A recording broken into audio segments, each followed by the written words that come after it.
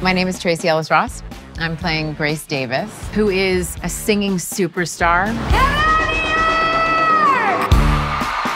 I come from a legacy of singing. Grace Davis is nothing like my mom, but it is a world that I know. As a kid, it was something I always wanted to do. And for this role, I had to face the dream and the fear all in one.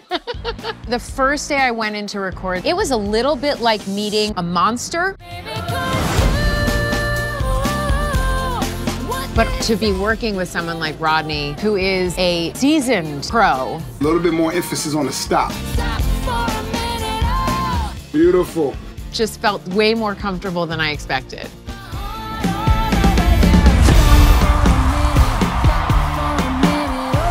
Damn, the girl still give me goosebumps.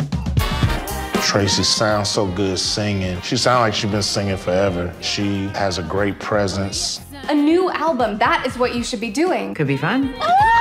Grace Davis! Tracee is really incredible. She has been prepping so much for this film and has really transformed into the full-blown icon. Grace, you are the song. You should not be buried under all this flashy garbage. It was very important to me to anchor Grace's identity in the fact that she's a powerful Black woman. I will decide what I do next. This is that turning point where she can either keep going down the road she's been on, or she can let her secrets be her gifts and actually let her heart fly. In the history of music, only 5 women over 40 have ever had a #1 hit, and only one of them was Black.